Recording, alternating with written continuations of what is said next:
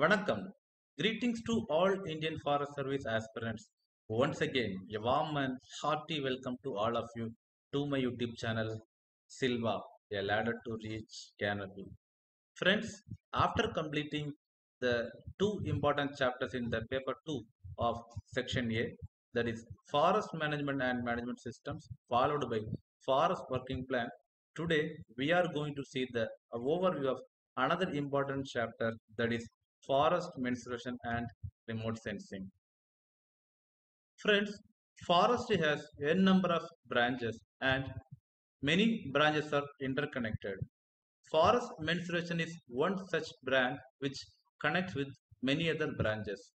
Today, we are going to see the forest mensuration with little elaborated details. So, mensuration in common terms, it is a branch of mathematics will be dealing about determination of various dimensions. The dimensions are length, diameter, girth, height, and volume. In forest mensuration, this is simple terms. It is a branch of forestry which deals with the determination of various dimensions, which includes the tree diameter, the tree girth, tree height, and tree volume. Sometimes we will be also dealing about the crop. Crop is nothing but the group of trees. So in crop parlance, it is called as crop diameter, crop girth, crop height, and crop volume. When we talk about the forest mensuration and its significance, it has many connection with other branches. The important branch that directly connects with the forest mensuration is the forest management. When we talk about the forest management, the important objective or one of the important objectives of forest management is about the yield. And at present, the yield means sustainable yield. So if you are talking about the yield or sustainable yield, it is important to know about the forest mensuration because yield can be very well obtained by using these parameters like diameter, girth, height, and understanding the fundamentals of forest mensuration is the basis of forest management and which help in achieving the various objectives of forest management.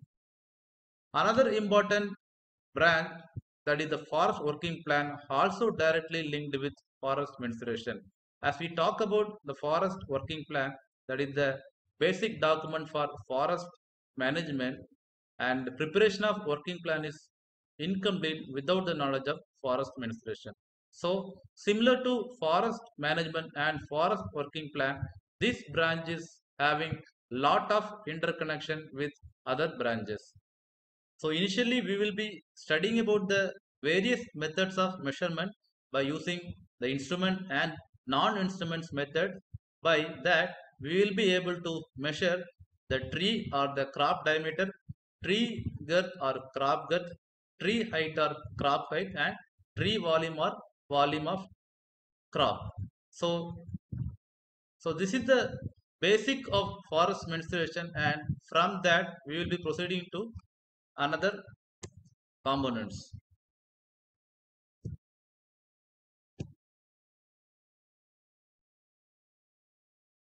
Followed by we will be studying about the another important aspect of forest mensuration, that is form factor.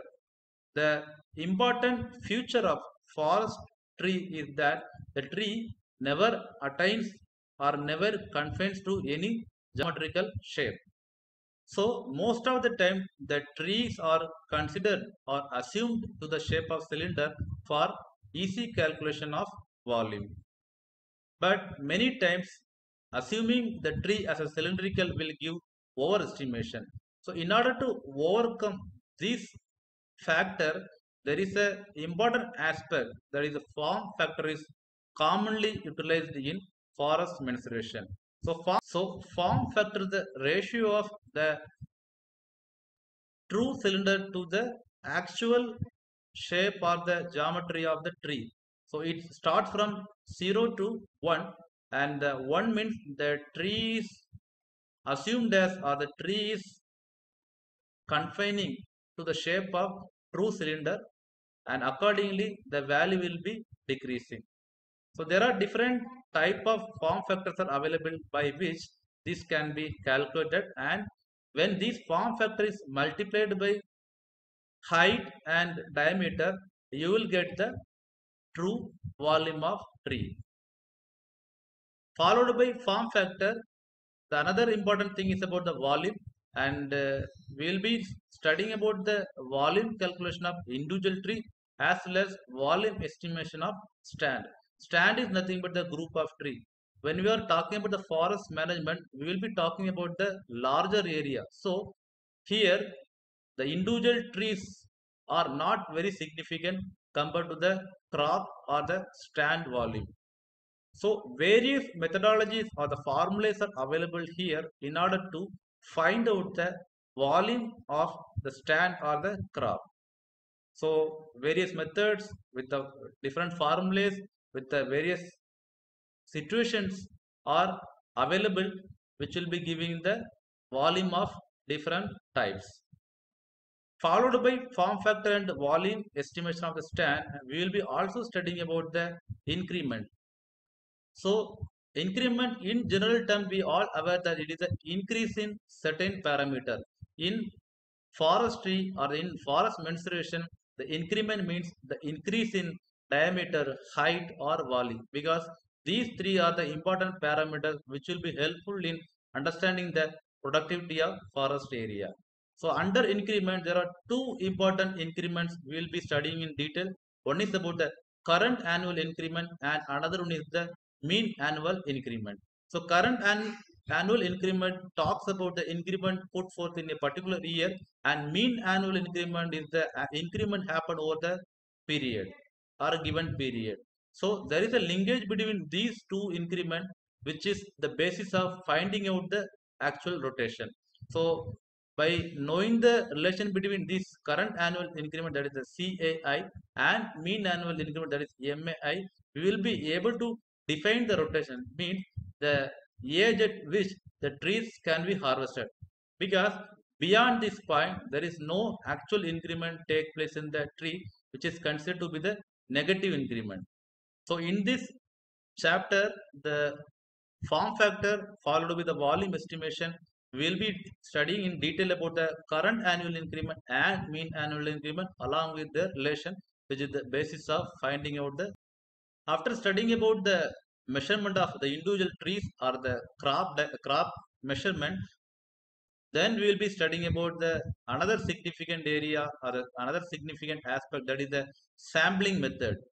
So forest is a very large area, and doing the 100% estimation or doing the 100% estimation in any given area is not feasible because of the time consumption, expenditure and other challenges. So in order to overcome and to make the estimation in a given short period of time with the efficient way, the sampling methods or statistical methods are used in a larger way. So there are different sampling methods are available which are commonly used in the forest mensuration calculation, that like stratified sampling and random sampling and multi-stage sampling. So similar to these sampling methods, there are few more sampling methods are available which depends on the situation. Different types of sampling methods are commonly used in forest mensuration, and we will be also studying about the merits and demerits of each and every sampling method according to the situation.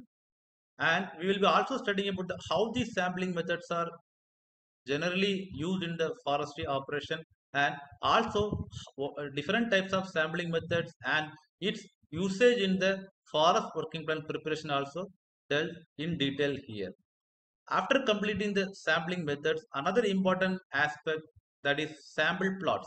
Sample plots are the very smaller area or the representative area in which the actual enumeration or the estimation is carried out. As I mentioned that the forest area is very huge in size. So in order to complete the enumeration or the estimation, we always go for a sample plots, which is generally circular or rectangular in shape. So different types of sample plots are used in the forestry because these areas are considered as a representative areas for carrying out any kind of estimation or enumeration. So here we will be studying about the details of what is sample plot, what is the size of sample plot, how to lay a sample plot, and inside the sample plot, how to do the enumeration and estimation in detail. After sampling method and sample plot, we will be studying about the another important aspect, that is the yield calculation. Yield is a very important parameter in forest area, which will be giving the true picture of the forest productivity. And after the yield calculation with the various methodologies or the various techniques, we will be also studying about the yield and stand tables in detail. These are the two different tables commonly used in the forest mensuration and will give the complete detail of a given forest area with the thinning, true volume, etc. And for many common species, these yield and stand tables are available in the forest area like teak, saw. So the second important part of this chapter is the remote sensing. So as you aware that remote sensing is the important and advanced technology used in the forest area, mainly in the forest cover monitoring. Using the aerial photography or the satellites, these techniques are used. And over the period, the aerial photography lost its glory, and at present, the remote sensing is one important technique which is very well utilized in the forest monitoring.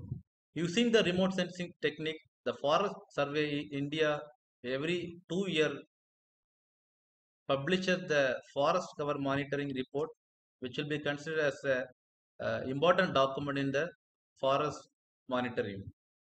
So through this report, we will come to know about the changes taking place in the forest area in terms of quality as well as quantity.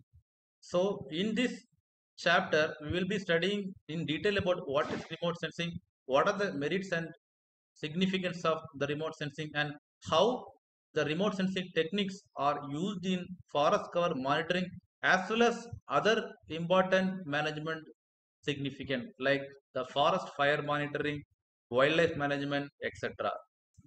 Here we will be also studying about the recent technology used in the remote sensing with the various satellite information for better understanding of this chapter.